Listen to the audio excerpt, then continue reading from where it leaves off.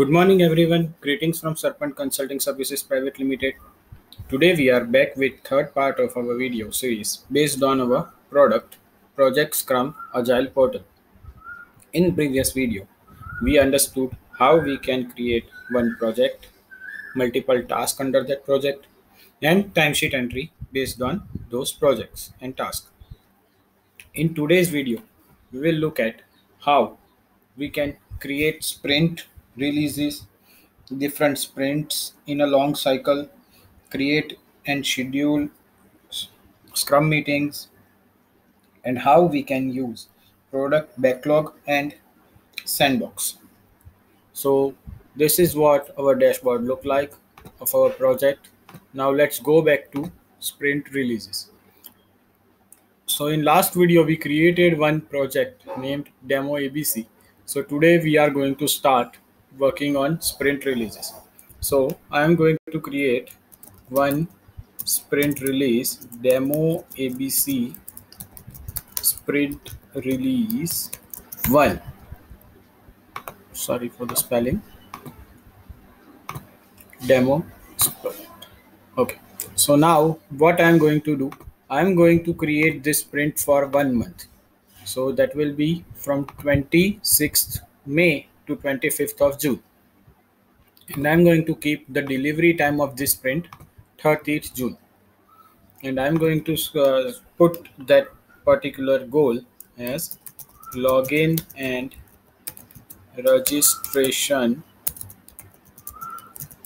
should be completely working. And I am going to save this particular sprint release. Now let's go to edit and create our different sprints. So sprint 1 underscore release 1 of ABC.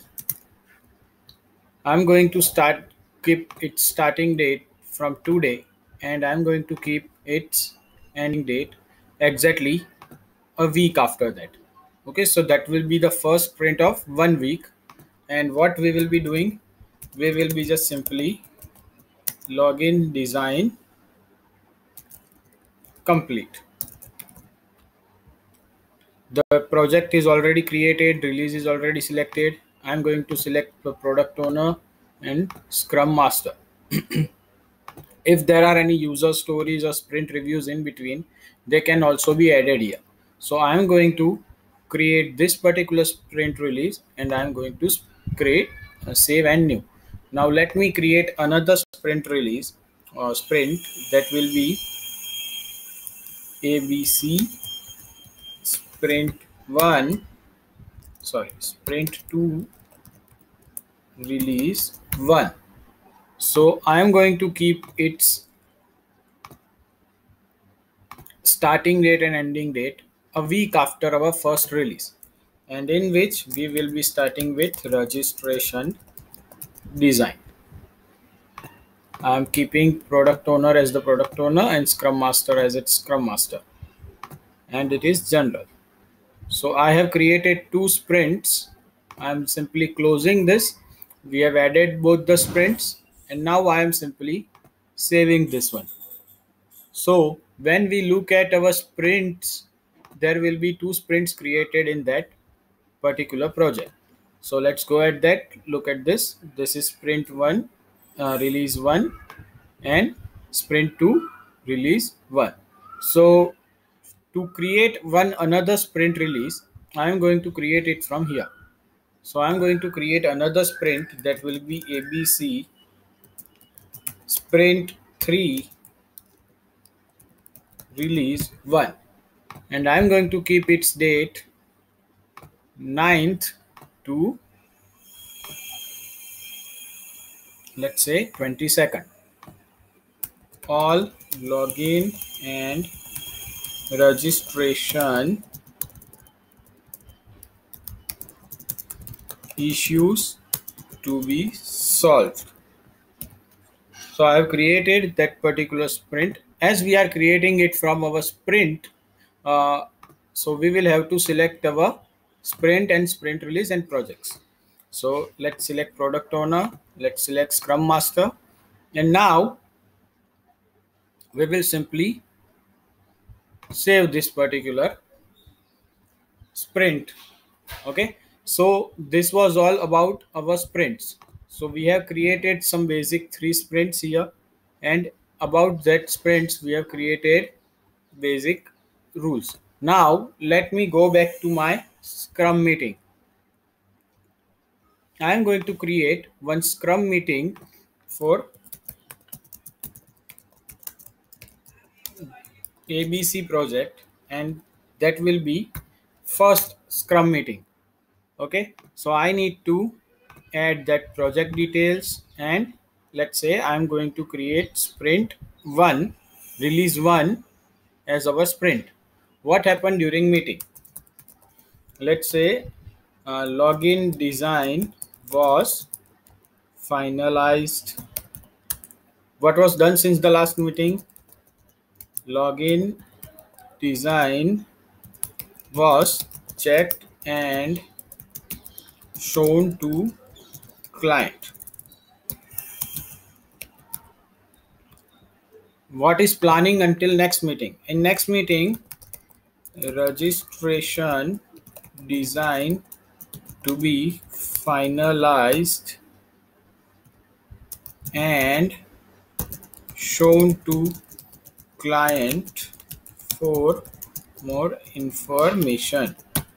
There is something that is backlogging. If there is any, we can write, and if there is nothing, then we can write any. When this particular meeting is going to take place, let's say it took place today, so we have kept it for a 1 day. If we want, we can also keep it for a whole day, but we are not going to keep it for the whole day.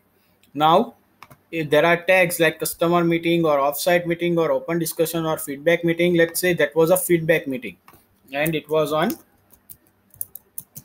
client location.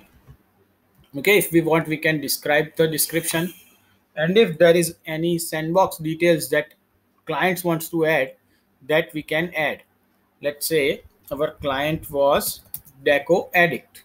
So Deco Addict Edison Olson wants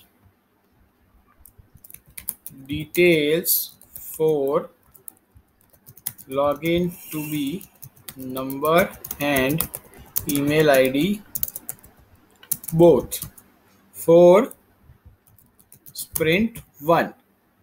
Okay, we can add that. Then there was another one, Douglas Fletcher wants password to be alphanumeric with compulsory one special character. So we can write like that. It is also to be given in after at the sprint 1 release. So we have saved this one. Once we save this, we need to just confirm that meeting. Once we confirm that meeting, the meeting details will be sent to all that master, scrum master and product owner. So they will be able to join that particular meeting, and they will be also notified that when that meeting happened, and its detail will be sent to them also. So this is what we are doing in meeting. Now let's go back to sandbox. When we created that particular meeting, one scrum meeting demo, in that we created 2 sandbox details. So directly here we have now sandbox details that Deco Addict Douglas Fletcher wants password to be alphanumeric with compulsory special character. It is for sprint 1 project, who is the author, who has taken, when that particular date was taken, which meeting was taken. So we can directly send this particular to backlog. Now what we need to do, we need to just simply select that release, and we will be transferring that particular to our backlog. Now let's do that for the another task, that is this one. I'm doing that same for the both of those, and that will be directly transferred to our product backlog. When we see that particular product backlog, here we will be able to look at what we need to do. We will be able to see how many remaining hours are there, how many points are there, everything details will be available here, for which project it is there and which state there is that particular backlog is here. So this is how you will be able to work with your Scrum and its backlogs. Now we also have some features of reporting based on our task analysis and project cost. So let's go to task analysis.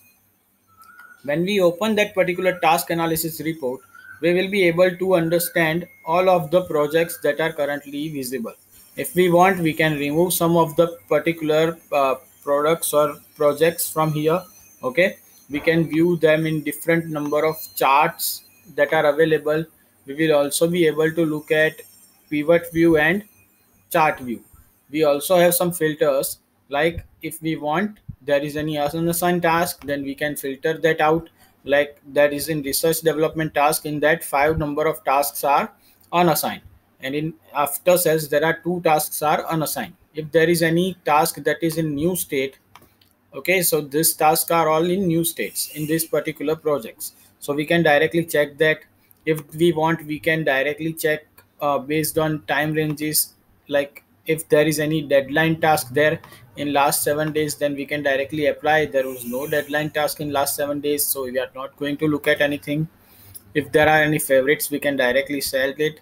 If we want, we can particularly group it by projects or whom it is assigned to, in which stage that particular tasks are. We can directly view through the company also.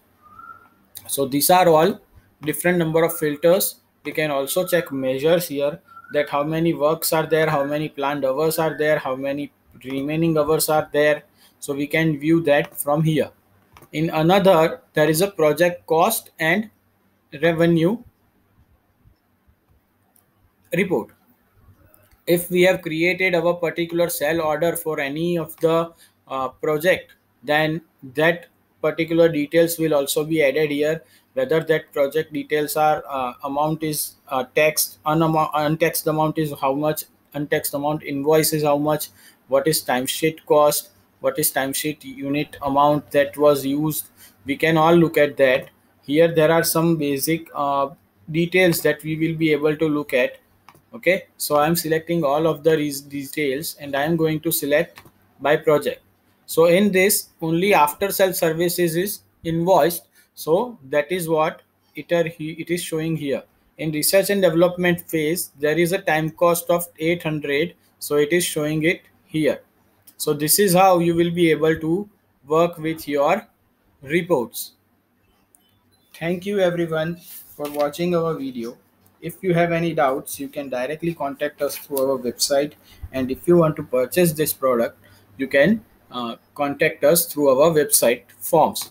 So to do that, you can directly click on this contact us page. You can directly create here, okay, and you will be able to directly send your details to us.